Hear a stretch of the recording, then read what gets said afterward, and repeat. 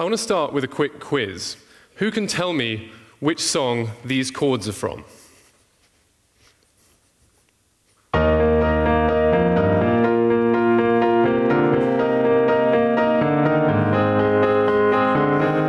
Any answers? Journey, Don't Stop Believing. Exactly. That is one correct answer. But there are actually a few other answers you could have given. This is one.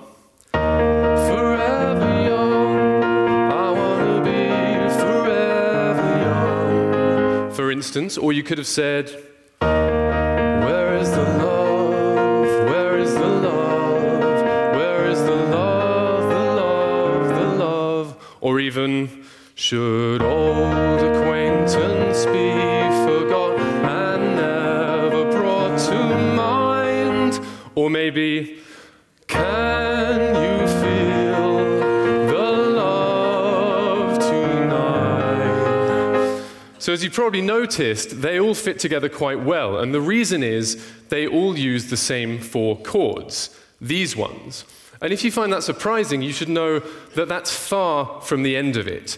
These same 4 chords are used in every single one of these songs. There's actually a fantastic video by The Axis of Awesome where they do a medley of every single one of these, and it's well worth a watch.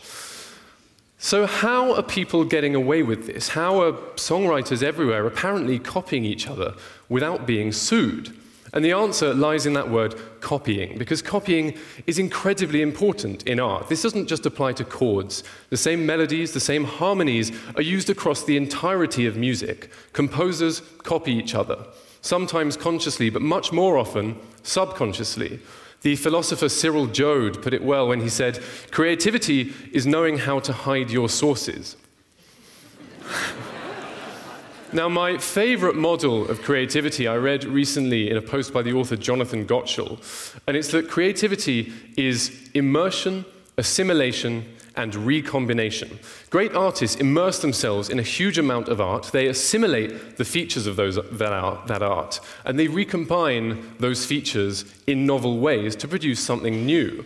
I think this is a great model because it explains a lot about art. It explains why artistic styles evolve gradually as artists recombine each other's ideas. It explains why the best artists are often the ones who work hardest to assimilate and recombine. And ultimately, it explains why things like those 4 chords appear all over the place. They keep coming back. But the thing about this model that I find really interesting is that none of these steps is necessarily limited to humans. Artificial intelligence has been in the news a lot recently as it learns to do things that we once thought were uniquely human, like driving cars or trading stocks. But ask most people in the street today, and they will tell you that machines can't be creative. But why should that be the case if this is how creativity works? Machines can immerse themselves in huge bodies of data. They can assimilate the features of that data and make sense of it. They can take inputs and recombine them in novel ways. They can do every step of this process. So if that's the case, why aren't there creative machines? Why aren't there AI poets, AI chefs, AI artists? And the answer, of course, is that there are. This is a poem published in a literary journal in 2011. What the publishers didn't know when they published it was that it was actually written by an artificial intelligence created by Zach Scholl, an undergrad at Duke University. There's actually a whole TED talk entitled, Can a Computer Write Poetry?, which is well worth a watch. But the answer, as you can see, is essentially yes. Or consider this list of ingredients for a Spanish almond crescent. This wasn't put together by a human, but was actually made by IBM's supercomputer, Watson. What they did was they showed Watson tens of thousands of recipes.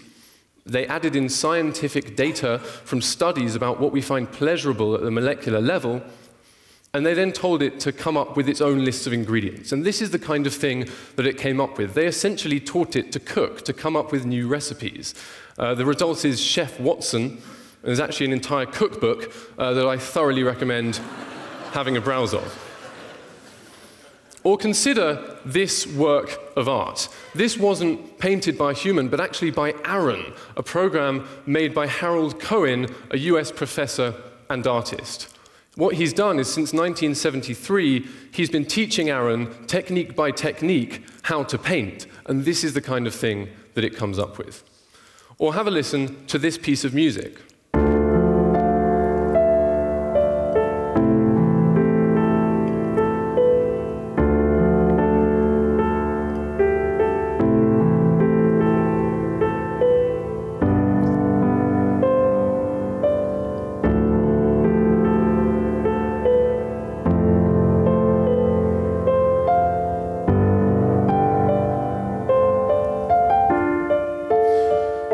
So that was composed by the software that we're building at DukeDeck. And the model of artificial intelligence that we're using is called an artificial neural network. And this is actually being used by a lot of companies at the moment, loads of companies, and is, I think, the most promising model of artificial intelligence we have. And I just quickly wanted to explain briefly how it works.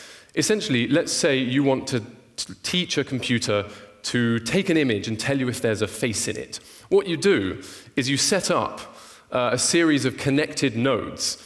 You then, this actually represents the neurons and synapses in the brain.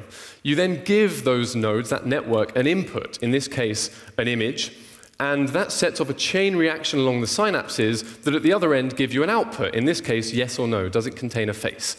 Now, the first time you do this, it doesn't have a hope. It's essentially random. It doesn't know anything yet. But if you tell it whether or not it was right, it can go back over those connections, reweight them, and try again, trying to get to a more correct answer. If you do this enough times, it gradually learns to take an image of a face, take an image, any image, and tell you if there is a face in it. In the same way, you can teach a network to take the beginning of a piece of music and tell you what it thinks should come next. And at this point, it starts to be able to write its own music.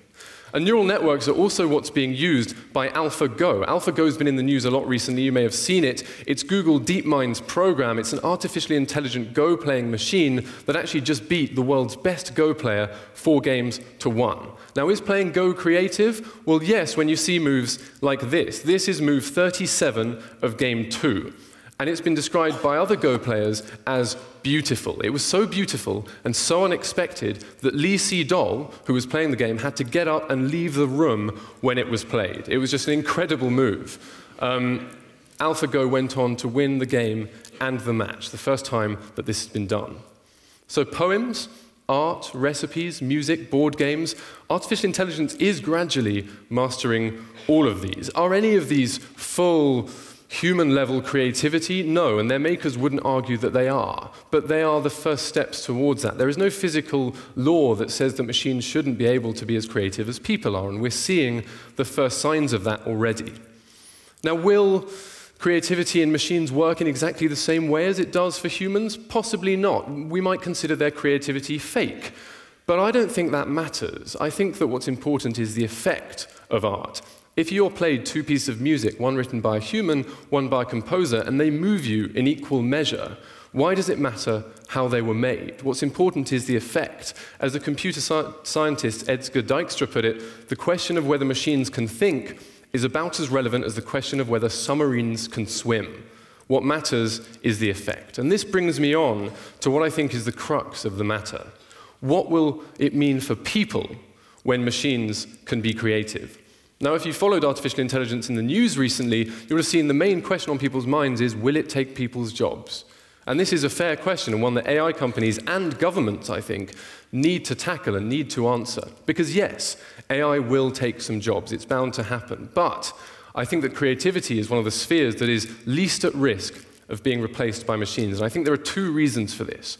One is that when we consume a work of art, we care about more than just the work. My favorite pianist is a guy called James Rhodes. Now, he's an incredible pianist, sure, but that's not the only reason I think he's amazing. He's overcome some huge obstacles to get where he is today. I admire him as a person. That's important to me, and that's important to any appreciation of art. We care about the story behind the art. And secondly, I think that people will always be creative. When AI can drive trucks, sure, people probably won't be driving trucks anymore. But just because I'm not the best composer in the world doesn't mean I stop writing music. In the same way, when computers writing music is commonplace, I'm going to still keep composing because I love it. Machines being creative will never stop humans being creative. So I don't think there's really any reason to fear the rise of creative artificial intelligence. And in fact, I want to end by explaining why I think it'll actually be a very good thing. Firstly, and most simply, when machines can be creative, there's simply going to be more art in the world. And honestly, in my book, that can only be a good thing. But what that means is that art is going to be cheaper and more accessible for people who can't currently afford it. And this is important not just because art is nice, but because creative output is actually useful. Music is used in videos, photos are used in articles. People need creative output, but At the moment, most people in the world feel like they can't actually make that creative output. Creative AI is going to change this. It's going to democratize creativity. It's going to mean anyone and everyone can create their own works on their computer and use that in whatever their work is. And I think that's going to be an incredibly powerful thing.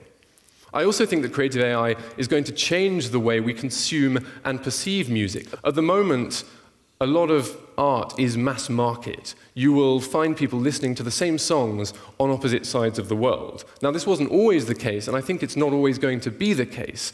When your phone can write you a piece of music, music is going to be much more varied. It's going to be able to be personalized to you, the individual, to your surroundings. I think it's going to be an amazing thing. We're not going to have to listen to the same song. We're not all going to have to listen to that same song. It's going to be personalized. And I think that's incredibly powerful. The kings and queens of old had court musicians who would write the music specially to fit the occasion. Creative AI is actually going to open up that privilege to the rest of us. And fourthly, I think that it's going to make us more creative. Fan Hui was another Go player who played AlphaGo a bit before Lee Sedol did. He lost as well. And he had this to say after the game: "I lose, I study the game, and maybe I change my game. I think it's a good thing for the future." Playing an expert artificial intelligence helps human experts to learn and understand moves that they wouldn't necessarily have thought of on their own. And I think this is going to apply to all creative disciplines. But where I think creative AI gets incredibly exciting is when you look outside the world of art, because creativity is not just about art. Creativity is the source of ideas and the key to problem solving. IBM recently announced that they're going to use Watson to try to figure out why Italians have such high life expectancy. Google's DeepMind have said that their avowed goal is to use their tech to try to solve some of society's biggest problems. How do we solve climate change? How do we feed billions of people? How do scientists reconcile the quantum world with relativity? These are all huge questions that right now are defeating us. I think when computers can have ideas, they're going to help us in all of these questions. Countless times throughout history, today's impossible has become tomorrow's commonplace. In 1901, Wilbur Wright said to his brother, "I think it'll be 50 years before humans fly." He and his brother did it just 2 years later. In 2014, people thought it'd be 10 years before artificial intelligence beat people at Go. DeepMind did it just 1 year later. Machines are getting more capable, they're getting more intelligent, and they're doing so at a quicker and quicker pace. Now, this might make a lot of you fairly uneasy, but I think Sam Harris put it well when he said, "The only thing nearly as scary as building an artificial general intelligence is the prospect of not building one." There are some huge problems facing us in the world today, and we should all be striving for a world in which there are more great ideas. I think it's incredibly important to realize that creative AI isn't something to be feared, but is something that will make the world a much better and a more creative place. Thank you.